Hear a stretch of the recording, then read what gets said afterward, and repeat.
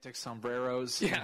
Well, I mean, I was just watching this as a person who just did exactly what they did, and I'm in pretty good shape, and we went up the mountain pretty quickly, and we were tired. Yeah. And this couple was dogging it up the whole way, so there was no fucking way when they got back to their tent that they had any fun whatsoever, because my legs were on fire at the end of the day. But they could the next day, and now they're engaged. No, you couldn't the next day. The next day, Stacy and I woke up, we're like, I can't feel my legs. But to be fair, this could be like a shitty religious couple where they just like want to see like the majesty of God and shit, and that's like, you know what I mean? We'll get close to heaven.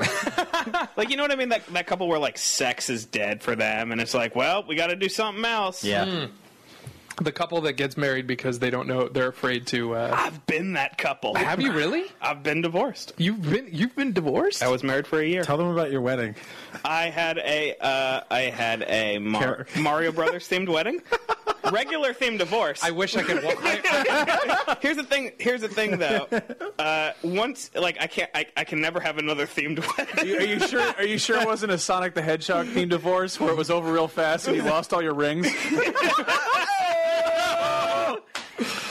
It was.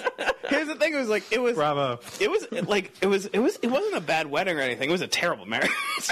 My brother though gave the best speech, which was he didn't know he was the best man and he didn't know what to do. So I was like, princess very in much the other like castle. like Luigi. like Luigi. What he ended up doing was he took the speech from Any Given Sunday and he just replaced the word football with marriage. So but the thing was, like, there was a table of comedians who loved it. Like, as soon as he said, like, you get old in life, things get taken from you. Like, the comedians were dying, and everyone else just fucking hated it. But it was that thing where it's like, you can enjoy a group of your friends really liking something as everyone else in the room hates it. Mm-hmm. It was Story beautiful. of my life. It was beautiful. But yeah, I got divorced in a year. Wow. Not bad. How long were you dating beforehand?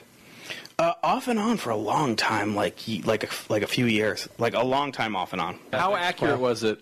Well, no. It wasn't like I wasn't like dressed as Mario. Oh, okay. It was just like the cake was like Mario. Oh, okay. That makes it so much better. No. It wasn't like she was dressed in white and everything. Drucker, so you've been featured on Kotaku? You're a fucking idiot.